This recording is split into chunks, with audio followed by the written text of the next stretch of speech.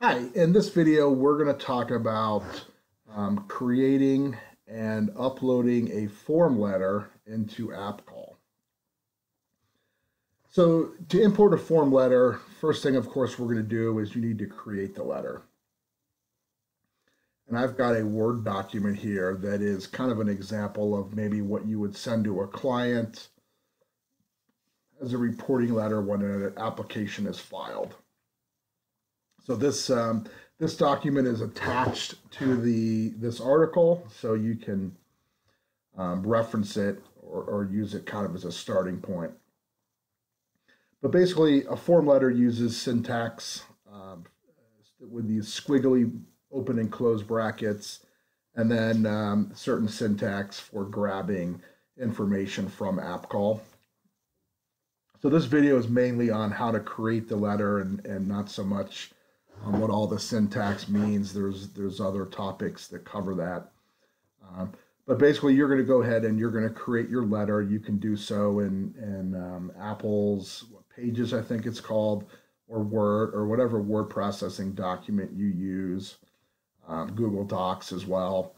And once you've got the letter the way you want it, again, you can use different formatting of bold or different colors, different fonts, whatever it is you want. After you have that created, you need to save this as an RTF file. So if you go do a kind of like a file save as in Word,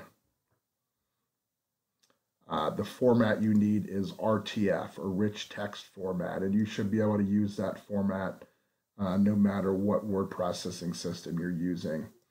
And once that letter is saved, we're going to go over to AppColl. And from within AppColl, you're going to go to the Files module. And then within the Files module, let me go back to the top level, there is a main subfolder called Form Letters. And you're going to put your letter in here. So you can drag and drop to bring it up there, which I'm going to go ahead and do. So patent filed form letter. And now you've got that document stored in your form letters folder. So now when you go to, just do a quick example here, if you're going to attach this form letter to a specific matter, you can check the matter, create form letters, and that patent filed form letter will appear on your list. And then of course, checking it, clicking OK is going to download that form letter to your hard drive. And then if you open it, you'll have all the information copied over.